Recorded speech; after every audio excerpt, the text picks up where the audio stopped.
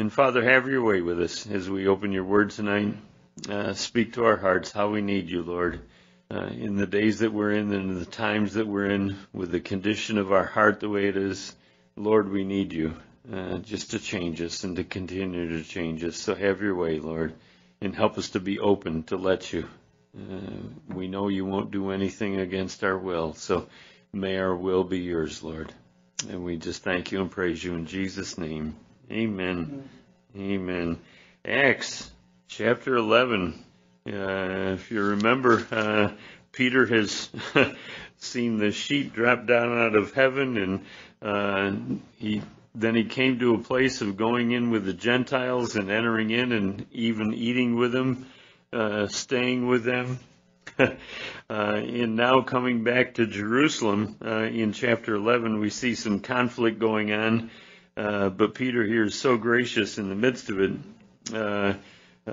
But as we start out, it says in verse 1 of chapter 11, and the apostles and the brethren that were in Judea heard that the Gentiles had also received the word of God. So news travels fast, even without phones. And when Peter was come up to Jerusalem, they that were of the circumcision contended with him. So those that were circumcised, the Jews, came and contended with him, saying, you went in to men uncircumcised, and you did eat with them. So really it was just a dietary thing that they were coming against, as well as him in the flesh being with those that were once called dogs. They would call the Gentiles or the unbelievers dogs that were just fuel for the fire of hell. But seeing something different that was going on, you went in with them and you did eat with them. And just what a picture. Here's an apostle just going in and doing what God had called him to do, what God had ministered to him. And it's interesting that as he comes here, he doesn't rebuke them and say, hey, I'm an apostle, you got to listen to me, you got to do what I'm saying, you got to behave because I'm higher than you are. There was none of that going on. It was just a picture of him having grace for the folks that were there that just didn't have an understanding of what God was doing. And so often we can think that we're so far above folks, and we see the picture of that in the States and in other places of people thinking that they're higher than others and that they have more privilege, and there is none of that going on. And Peter's such a great example here because he's gotten a hold of the grace that God had given him. And in that grace, he didn't rebuke them. He just told them what God had showed him, but also showed him by the word of God, which came to him, what was happening. So it's always going to be by the word and by the grace that we've received that we can minister one to another, that we're not above anybody. We were in the same place once, needing help and needing instruction, needing to know what God was doing and needing to be encouraged in that. And Peter's just showing that so wonderfully. Not raising himself above and saying, hey, I'm an apostle, just bow down to me, kiss my ring, and we'll go on from there. But just being in that place of just allowing them to have their heart ministered to by him. And boy, sometimes that ruffles us. Instead of getting defensive, which we do, right? The better we know people, the quicker we're defensive with them, right? How dare you talk to me like that? What do you think I am? You're supposed to be my cheerleader, and here you are attacking me. Just no. We've got to get by that, and boy, I've got to get by that. I've got to let the word come to me and minister to me and just show me what the truth of my situation is. And he does that by the word of God and by the grace of God, the two things that we need so much in our lives. And he's bringing that back to the church as he comes out from the Gentiles. And can you imagine, isn't it always the way of the enemy when something wonderful is going on? We come back and we get confronted with something that just knocks us right down. It just knocks it right out of us. We're so excited about what's gone on. Like Chris coming back from Israel, she gets off the plane and she's back in the U.S. how deflating that is. Here we are. We're on the mountaintop, and all of a sudden we end up in the valley. And boy, that can be somewhat deflating at times, but also encouraging, because that's the place where we can grow the most. Because when we're on the mountaintop, we're above the timberline on the mountaintops.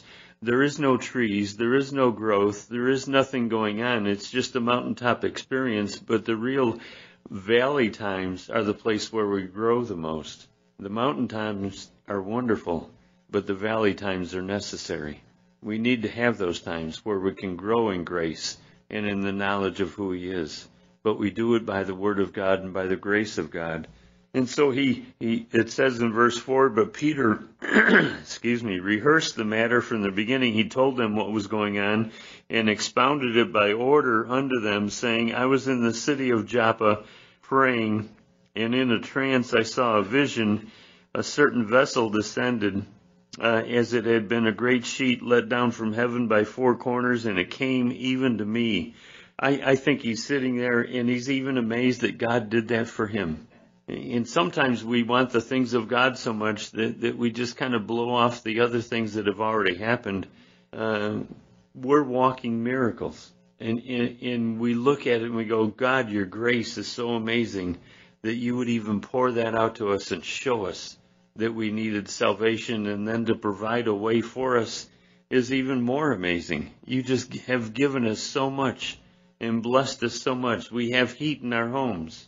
I remember Pastor Bill once, when we were down at the castle, and he was talking, and he had just come back from Nepal, and he was in a place teaching over there, and he said it was just a little hut that they were in, but they had come for miles and walked through the cold, and they'd come into this house, and he said it was freezing. It was cold, but they had come all this way, so he was teaching. And he said the sun came out, and he said, you know what? It might be better if we just stop the teaching for a minute, go back outside, because the sun's warmer than this hut is right now. And they wouldn't do it. And he said, why not? He said, because we're afraid that if we get out in the sun, we'll fall asleep. And we want to stay awake, so we'd rather stay here in the cold and stay awake and listen to you. That's a heart that wants the things of the Lord. As the deer pants for the water brooks, so my soul longs after you. The things that you have for me, the things that you desire for me, are the things that I want. Peter just amazed that the Lord would even do this to him, and we should be amazed that the Lord would even do that. You know, the Psalm says, what is man that you're even mindful of us? Oh, Lord, we're just nothing. We're just little ants compared to what you have, and yet you condescend to us and minister to us. You're so gracious to us, Lord. It came even to me. And he said, upon the which when I had fastened my eyes on it, it wasn't that he just glanced at it. He fastened his eyes on the thing that God was showing him so that he could get every bit of what God wanted to speak to him. And boy, I need that when I'm reading the Word in the morning sometimes, you know, just sitting in front of the fireplace or hearing it crackle, and sometimes we just get so distracted by the comforts that we miss fastening our eyes on what God wants to say to us. We're in circumstances where we're distracted from God, and instead of seeing what He's doing in the midst of it, we get distracted by what's going on around us instead of seeing Him in the middle of it and just rejoicing in what He's doing. Peter said, it came to me, and when I saw it, I fastened my eyes. I clamped down on those things and just took a real good focus at what God was doing, and I considered it. And I saw four-footed beasts of the earth, and the wild beasts, and creeping things, and fowls of the air, and I heard a voice saying to me, arise, Peter, slay and eat. You know what it doesn't say is that Peter was amazed by the voice. The Lord tells us that my sheep know my voice, and they hear me. He knew the voice that he was listening to, and he heard it and paid attention to it.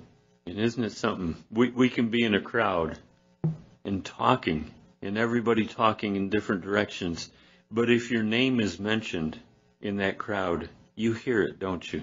You're talking to somebody, and somebody else mentions your name, and your ear automatically goes, I hear my name. What are they saying about me? It depends on the people that are talking about us, right? It's either going to be good or bad, but hey, they're talking about us. But he heard that voice. He knew the voice that was there. He knew the voice that was speaking to him. And I said, not so, Lord. And we went over this last time. You know, you don't say that to the Lord. You don't say, not so, Lord. Those three words just don't go together. Not so and Lord just don't go in the same sentence together. For nothing common or unclean hath at any time entered into my mouth. The Lord told him, I want you to take these things. I'm changing things in your life. I'm changing things around you. I'm changing your circumstances. I'm going to change your condition. And as I'm doing that, I want you to pay attention to me, Peter. Because even in the middle of this, I've got something for you. For the longest time, Peter wouldn't even consider eating bacon. Poor guy. See what he missed? All those years of missing bacon. Bacon is a meal all in itself. You know, it's just wonderful. But for the longest time, he wouldn't even consider paying attention to anything like that. It would offend him. But the Lord is really sitting there saying, I don't want you to be offended anymore. I want you to be engaged. James talks about it when somebody comes into the church and they're in rich clothing and they're famous. They have a name. You put them in the front of the church so that everybody can see them. And boy, our hearts go there, don't they? And everybody talks when those people come in. At one of the churches we were at one Sunday morning, one of the local TV station people, one of the anchors, came into church and sat down, and everybody knew who it was. And all the talk was, look who's here. Did you see who's here? Instead of, God's here. Who's more important, a TV anchor or God being present? Isn't it amazing where our hearts go when we see somebody famous or rich, instead of knowing that God is over them and pay more attention to him than we do them? And Peter sitting there seeing this thing come down and yet not wanting to be offended by it because God was doing something, but really fighting with that battle that was there.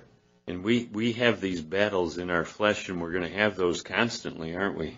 Those battles till we go home, because the Lord is going to show us things about our flesh till the day that we go home, that our flesh is fighting against the Spirit. That's just the natural way things go.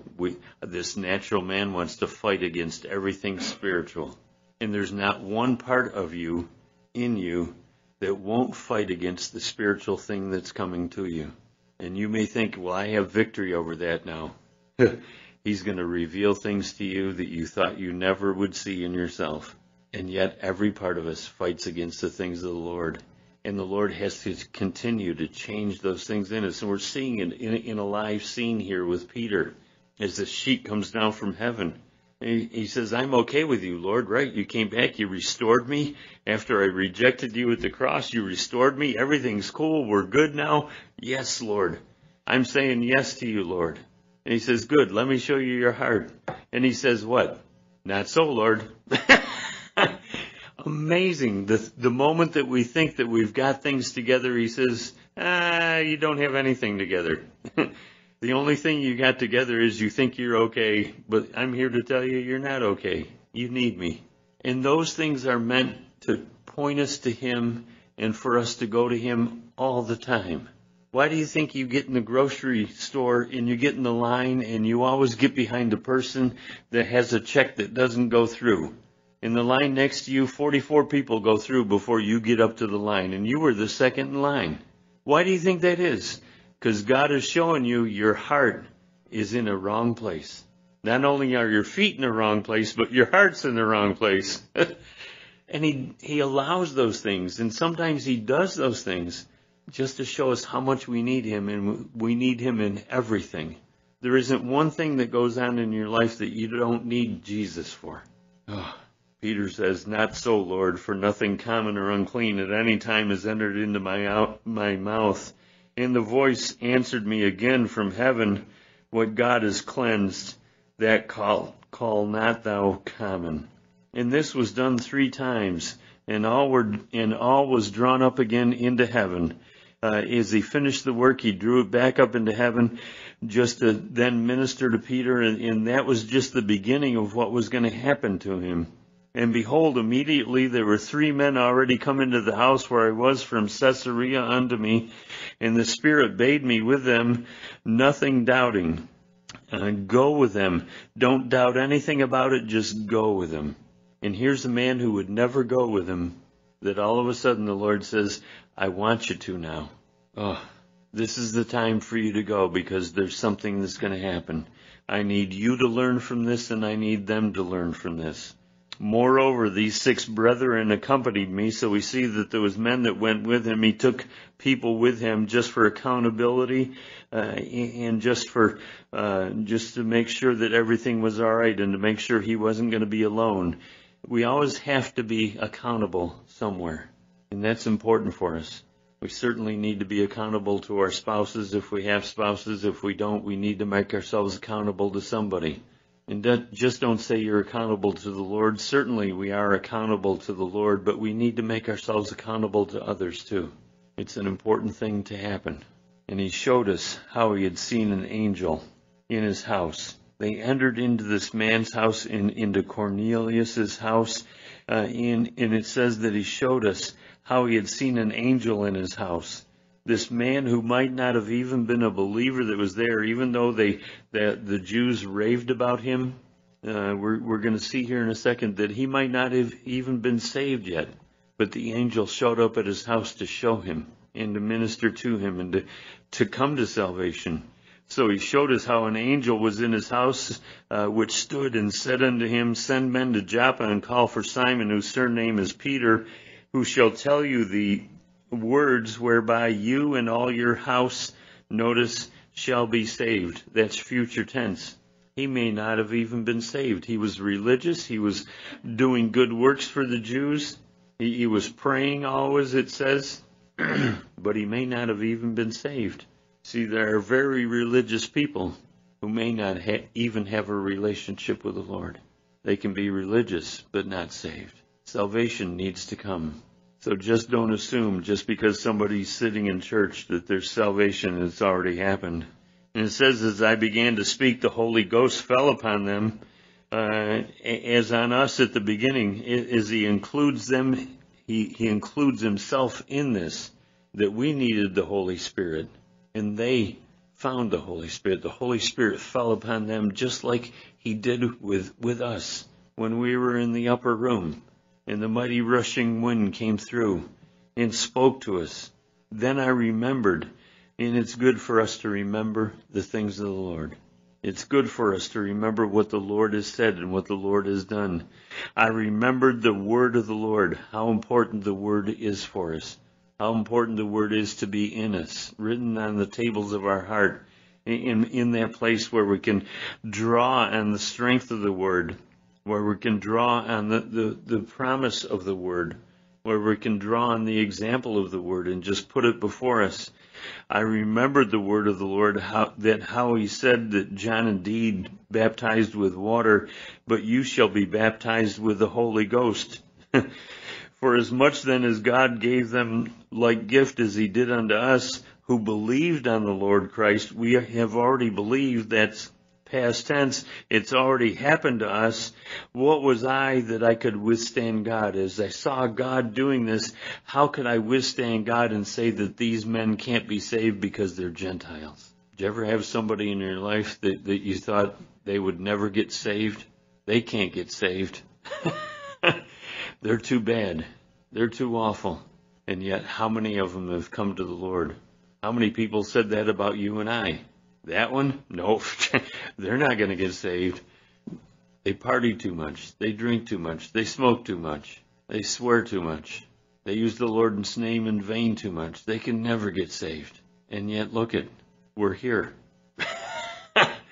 We're walking with the Lord. What a miracle we are. And when they heard these things, they held their peace. The guys that were coming against him, as Peter used the grace of the Lord and the word of the Lord, when they heard the things that he was saying, when they heard the logic behind it, when they heard the things that Peter had gone through to get to that place, when they heard those things, they held their peace and glorified God. It's wonderful when people, even though they're coming against you, can sit there and hear the words of what has really gone on, that can change their mind and say, okay, that's right then. How hard is it for the Jews to believe that Jesus already came? The argument they still have with us, every time somebody goes to Israel, you hear about it every time somebody goes, they're witnessing to the Jews, and they say, you're looking for Jesus to come the second time, we're looking for him the first time. We don't believe he ever came the first time. When we see him, and he says, I was here once before, then we'll believe you. But these guys had their hearts changed, had their minds changed, because the word of the Lord was there and the grace of God was working. Always pray for the grace of God to work in somebody's life that's close to you. And then the word of God to minister to their hearts, to change their minds and to change their directions. When they heard these things, they held their peace and they glorified God, saying, then hath God also to the Gentiles granted repentance unto life. Notice the glory didn't go to Peter for going to the Gentiles, for listening to God. The glory went to God because it was God who saves people. It wasn't Peter that saved anybody, even though he might have been the first pope. Wrong. He wasn't the first pope. Even though Peter was there, even though Peter was being used, it was the glory goes to the Lord. Peter wasn't looking for glory. He didn't want to touch the glory that belonged to the Lord. Moses didn't want to touch the glory that belonged to the Lord. You and I shouldn't desire the glory that belongs to the Lord. We should desire that God always gets the glory. And they looked and they said, well, evidently God has granted repentance to the Gentiles for life, for real life, for what was going to go on. It tells us this in Ephesians 2, verse 14. It says, speaking about Jesus, for he is our peace. Not he was, not he's going to be, he is. And you and I should know this in these days. He's our peace in the midst of where you are right now. He's in the midst of us as we go to the hospital and sit there facing life-threatening things. He's in the midst of us when we face financial difficulties and even financial ruin, as they talk about taking away Social Security, as they take away the dollar bill and coming up with crypto coins, and all our savings will be gone and it'll be monitored by somebody else. Who's going to be your peace in the midst of that?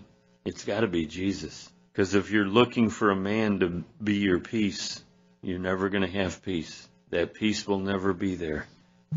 He says he is our peace in every situation that we're in every difficulty, in every joy. He's going to be our peace in the midst of it.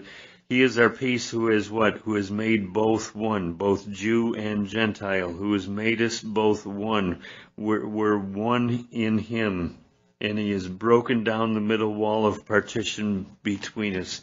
When Jesus died on the cross, it says that that curtain was torn from the top to the bottom, 60 feet high, a hand's breadth thick.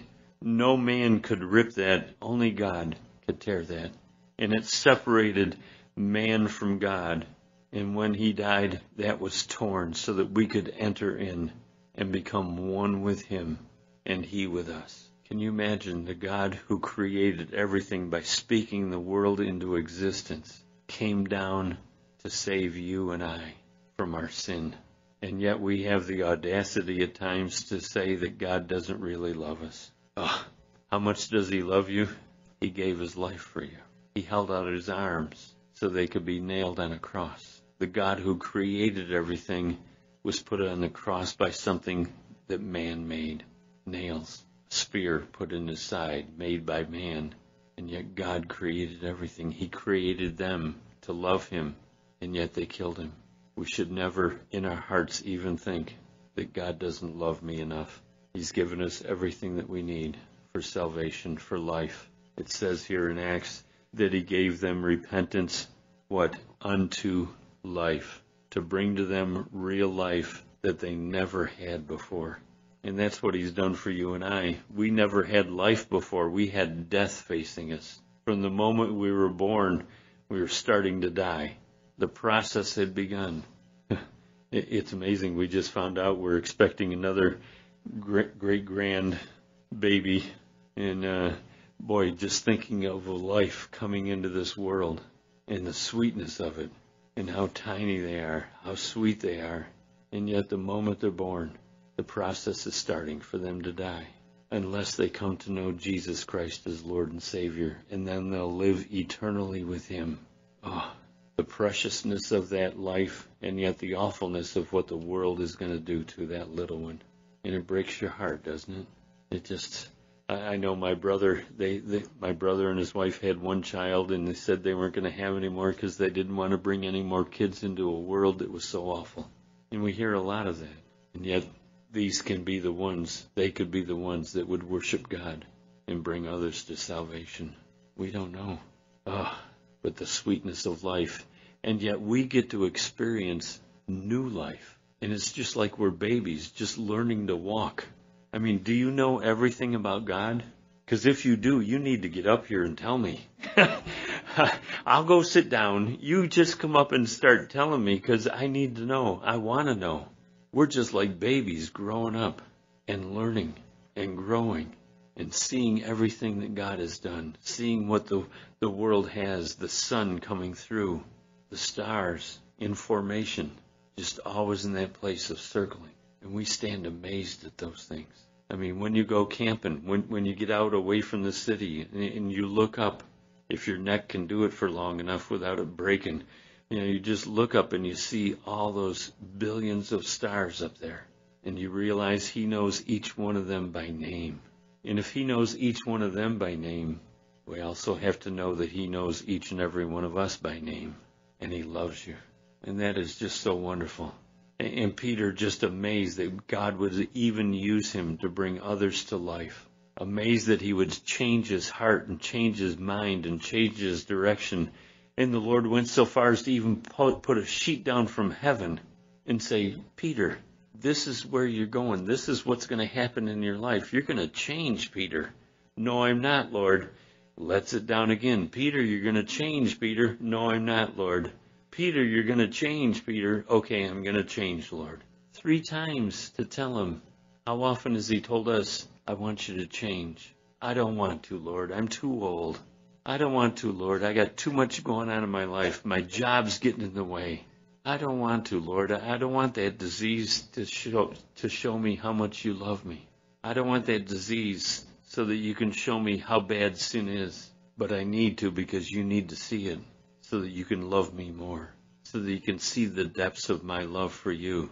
Oh, the sweetness of that for Peter and for you and I. It says in verse 19, now they which were scattered abroad upon the persecution that arose about Stephen after Stephen died, and they really started persecuting the church more and more. They scattered all over the world. They traveled as far as Phoenicia, up the coast a little bit, almost to Asia Minor and to Cyprus, the islands off the coast there, and to Antioch, a couple 100 miles away, just up into Asia Minor. And they preached the word there to none but to the Jews only. They only preached to the Jews. And some of them were that were men of Cyprus and Cyrene, which when they were coming to Antioch, Cyrene just a place where we would call Libya now, on the coast of Africa there, right on the edge.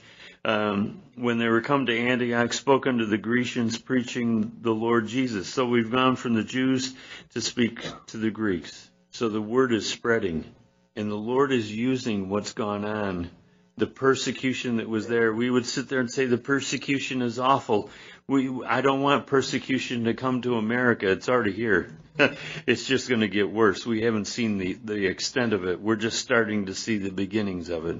We're starting to see the laws already be in place against churches and against Christians. And we're going to see more of it. But the persecution wasn't there to kill them or destroy them. The persecution was there so the word could spread to other places. I'm figuring mine's going to be in jail, so let's go. You can come with me, Frank. We'll have a bunk together here. So they came and they came to the Greeks and they were preaching the Lord Jesus, because that's the only name under heaven by which men can be saved. So we preach the name of Jesus. We give out the name of Jesus. We proclaim, we herald the name of Jesus wherever we are, because that's the only name that matters. Our names don't matter. Peter's name didn't matter. Jesus' name matters. He's the Messiah. He's the one that's come to save all of mankind. And the hand of the Lord was with them, and a great number believed and turned unto the Lord. It doesn't say everybody believed, but many believed. When we speak, not everybody's going to believe that Jesus loves them. And they turned to the Lord. They turned from the direction they were going, and they came to the Lord. You can't believe without turning from your own way. And you can't turn to going God's way without believing first. You have to believe first before you can turn. That's why those words are in that order in your Bibles. The Holy Spirit writing this. It wasn't man that wrote this. We'd screw it up.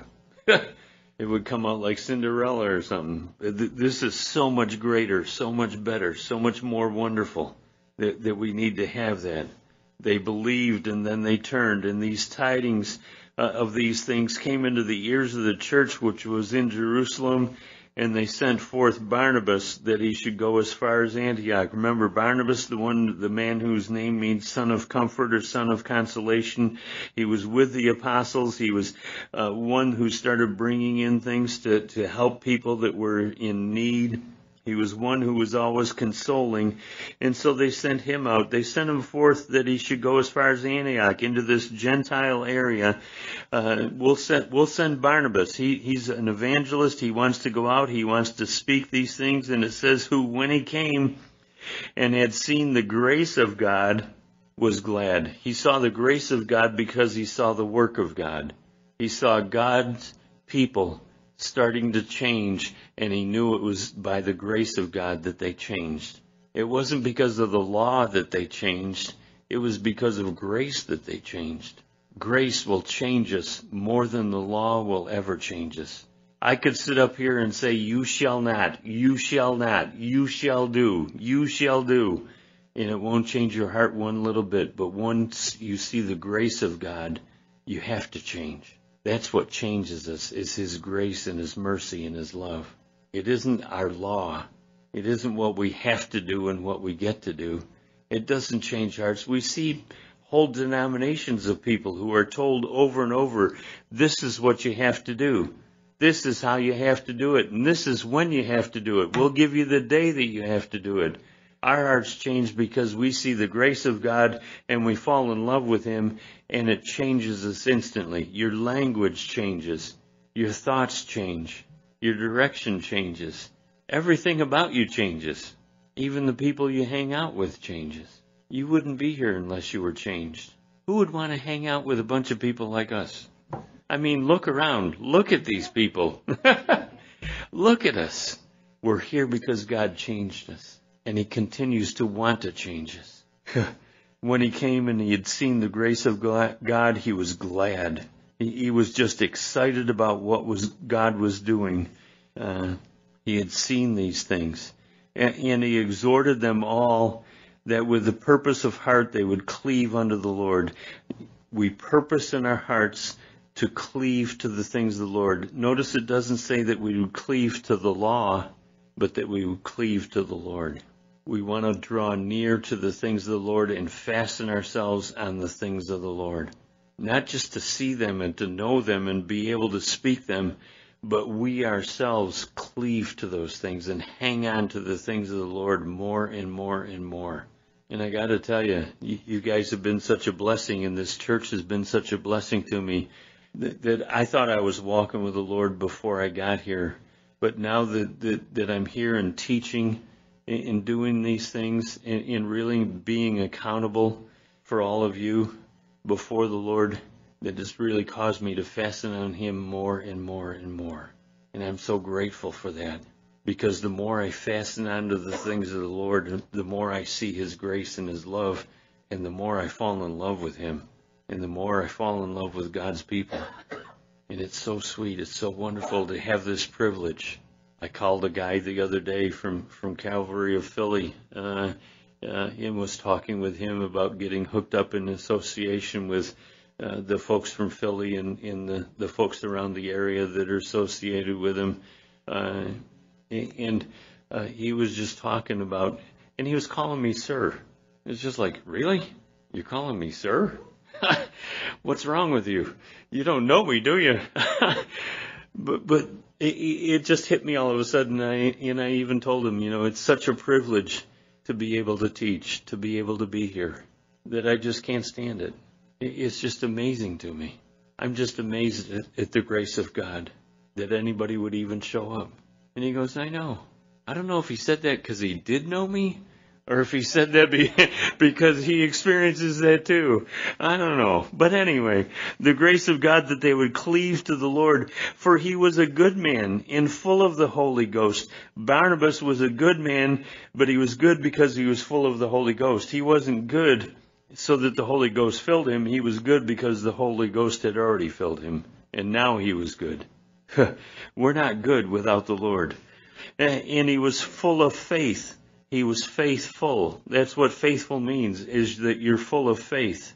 You're trusting in the Lord, you're walking with Him, and you're walking in faith, believing what you're not seeing. Believing the Word of God for what it is. That He is going to complete that good work that He's begun in you. And when you start doing that, you become full of faith. God, you're really doing this, aren't you? You're faithful. You're full of faith of believing God. And much people was added unto the Lord. People were coming to salvation. And then Barnabas departed to Tarsus for to seek Saul. And this is kind of interesting. We got a couple seconds here. That word seek, it's only used twice by Luke in the Gospel of Luke, and then here in the book of Acts, just in this one place. It's only used 2 times by him. And the word is anazetio. I know I killed it, but that's all right. You can do whatever you want with it. But that word means to just grab a hold of a wholehearted search. It's not just a little search. It's a wholehearted search. The other time he uses it is in the Gospel of Luke. In chapter 2, it's when Mary and Joseph have left Jerusalem after the holy days, and they got 3 days down the street, and they realized they lost God. Oh, I thought you had Jesus. No, I don't have Jesus. I thought you had Jesus. As they check with all the rest of the relatives and realize that Jesus isn't there, they go back to Jerusalem, and there's a wholehearted search. That's the only other time Luke uses this word this way. There was a frantic search for Jesus. They frantically search for him. And here he seeks for Saul because he realizes that the Lord wants to use Saul, and he frantically searches for him so that he can be minister to him and bring him to a place of being used by him, being used by the Lord.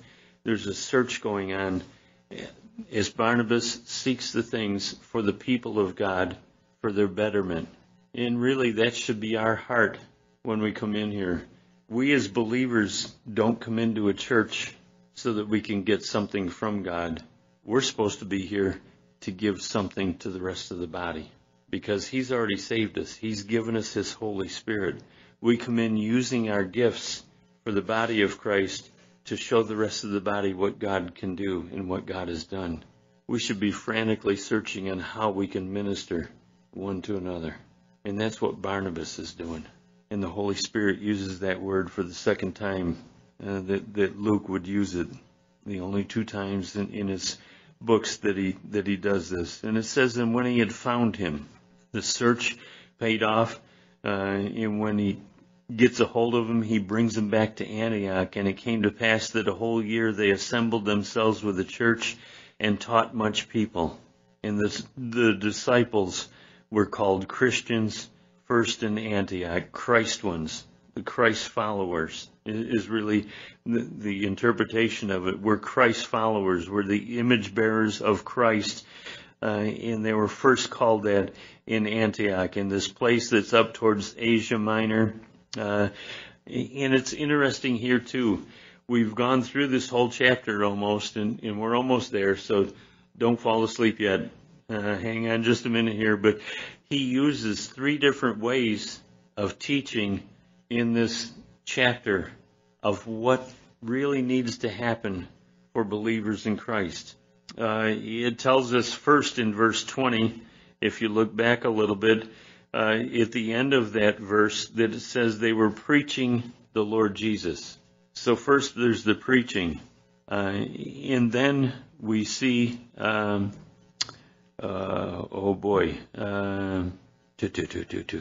I just lost it. What did I do with it? Oh, yes, thank you. In verse 23, that there was exhortation. When he saw the grace of God, he was glad and he exhorted them. So there's an exhortation that takes place, but that exhortation can only take place in people who are believers. And then down in verse 26, it says that after they were saved, they were in the church, that he teaches them. There's 3 different things that should come about with the Word of God. There should be the preaching of the Word to bring salvation to people's hearts, to bring a change to their lives, preaching to encourage them to come to faith and to walk with Him. And then there's an exhortation for them to then enter into that. And then there's the teaching of the Word, which brings about the fullness of the Word to people's hearts. Those 3 things should happen every time we read and every time we teach. I know that some believe that you can just have a preaching service, which is okay for unbelievers, but it's not going to edify the church. It's not going to build up the church. The exhortation is going to do that, and the teaching of the Word, the completing of the Word in their hearts and their lives. Those 3 things should happen for us all the time as we go through. The preaching of the Word should come to our hearts as we read, to realize that we need a change, because we're always going to need to be changed. And then an exhortation from the Holy Spirit for us to then enter into it. And then the teaching of the Word just to round it up and complete it, and bring an understanding to our hearts of what it really does, of what is going to happen. And in one chapter we see all 3 kinds coming to play. And it says that in those days, verse 27, came prophets from Jerusalem to Antioch, and there stood up one of them named Agabus, we'll see him again, and signified by the Spirit that there should be a great dearth throughout all the world. And it came to pass in the days of Claudius Caesar. So after he proclaims this, after he prophesies this, it comes to pass later. You can tell if a prophet is real or not if it comes to pass. If somebody comes up and say, I have a prophecy for you, you don't believe it right away. You believe it when it comes to pass. And it came to pass in the days of Claudius Caesar. Then the disciples, every man according to his ability, determined to send relief to the brethren which dwelled in Judea. As they heard the word, they were moved by the word. They were moved by the things that were going to happen. And it says that those that were disciples, those that were being discipled by the Holy Spirit, discipled into becoming a Christian and being a Christian and walking in those ways according to his ability, not according to what somebody else wanted. Because we see people now who come up and say that you have to give. You know, I feel in the audience, there's 3 people who are going to give $1,000 to the Billy Odell Ferrari Fund. I feel it. I know that you're there. I know that you're doing it. Ain't going to happen. That is not what it says. It says they came according to their ability, what they could do. They had to maintain their families. They needed to maintain what they had already to keep their businesses going. They had to maintain the things that were already there. But if they had an ability to give above and beyond that, they did. And sometimes there's that relief that goes on. For those of you that give to the Samaritan's Purse, that's pretty much what is going on here. According to your ability, you give outside to others who are in need. and you give those things according to your ability. They determined to send relief to the brethren that dwelled in Judea. And we see Paul in his epistles, how he came to collect that offering and bring it back to Jerusalem. And he brought a couple of people with him just to make sure he was accountable, just to make sure he wasn't skimming off the top, and wanted everybody to know that he hadn't touched it. He said in his epistles that he wanted the monies ready when he got there, and when he got there, he left with it and with the other people so that there would be no opportunity for him to take from it and to do something else with it. But he wanted it ready. And when he was talking to the Corinthian church, he spoke about that. Have it ready before I get there, so that when I get there, we can just take it and we can deliver it to Jerusalem, so that there can be no rumors or reports that anything else had gone on with that money. There's an accountability in there. And it's wonderful when God's people are accountable to others so that those things can't happen in their lives. It was determined to send relief to the brethren which dwelt in Judea, which also they did, and sent it by the elders to the hands of Barnabas and Saul. So we see that it's coming from Barnabas and Saul, and it was coming back to Jerusalem. But just this wonderful picture of what happened with Peter and what he had done in the way that he ministered to the people is just so wonderful. The sweetness. He's grown in grace. He's grown in the knowledge of who God is, and he's grown in grace just to minister to the people. But he encouraged them once he showed them. And they entered into it with him. They were of one heart, one mind. Yes, this is the word of the Lord, and it's a blessing to us, and we want God's word. That's what God's word can do, and God's grace can do in our lives and in the lives of those that are around us. And that's what we want it to do. But it first has to start with us. Lord, do I have grace in my heart towards others, or do I want them to be like me? Or do I want them to be like Jesus? And then can we give them the word of God and pray for them and exhort them to bring them into that place. And I think it's so important in the world today because there's not much of the church that's even giving out the word of God. As one pastor said, we got little sermonettes for Christianettes who never grow into anything. We need the complete word of God, the whole counsel of God given out. Hang on to your Bibles. This word is going to become so precious. I love the Scofield Bible. It's just my preference. It doesn't mean it's better than any other Bible. It's just the one that I like the best. I've got another one that's still in the wrapper in my house because I know one day these Bibles aren't going to be available. It's got to be in our hearts, in our minds. And if you can have a spare, keep a spare there. I'm not trying to scare you. I just want to encourage you. Get the word in you. It's so sweet. It's so precious. It'll do so much work that we can't do on our own, that we can't do to anybody else. Only the Holy Spirit can do in us. So, Father, we're just thankful, Lord, for your word. What a precious gift your word is to us, Lord. We see the grace working in Peter, and we realize that you've changed his heart and changed his ways. We see the boldness of Peter to minister to those around him without rebuking him, just graciously giving them hope and change for their own lives. And Father, we want to be able to do that with others.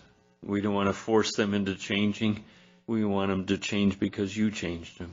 But Lord, help us to know your word and have your word to give it out. So we're just so thankful tonight, Lord, that we have it, that we still have a place to meet. And Father, we're thankful that your goodness and your grace is still being poured out on this world.